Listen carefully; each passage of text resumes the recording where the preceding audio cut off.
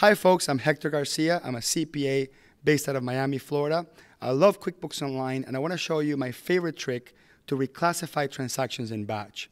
Now, when you log in as an accountant, there's a special tool only available for accountants called Batch Reclassify, and they don't really let people know that small business owners have a semi-quasi-hidden tool to reclassify transactions. So the way you do it is you click on Expenses, right here on the left-hand side.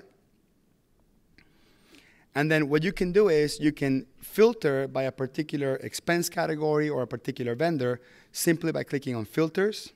Then we can click on Payee, select a specific payee. So I'm going to select Bob's Burger Joint.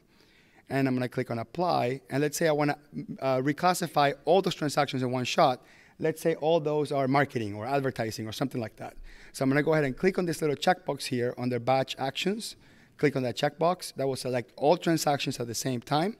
Then you can click on Batch Actions, click on Categorize Selected, and then you can click on the category. We're going to put advertising, click on Apply, and it will change all the categories in one shot. There's no save, there's no continue button, so just be very careful about that. Now, as an accounting professional, I don't want my clients doing this, so what I do is I log in into their account, click on this little gear box, and click on Show More and uncheck Category, and it's as if they don't have access to it. But if you're not one of my clients, then you will have access to that.